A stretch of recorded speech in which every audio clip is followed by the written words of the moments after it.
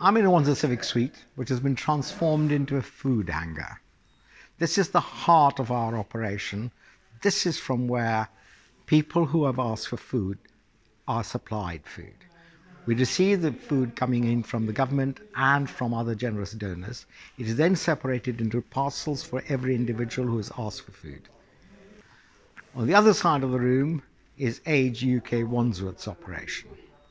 They have received food from their supporters, and that will be going to people known to Age UK or people who have made special requests to them. Hello, I'm Natalie. I'm the Chief Exec at Age UK Wandsworth. I'm here to let you know what we're doing in our work with the Council to support our local community during this pandemic.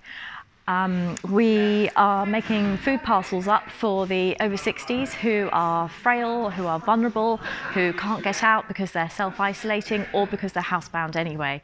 We still really need donations from you. Things like tinned beans, tinned soup, tinned fish, tinned meat, tinned fruit would also be lovely. Any long-lasting vegetables like onions, potatoes, carrots, things like that.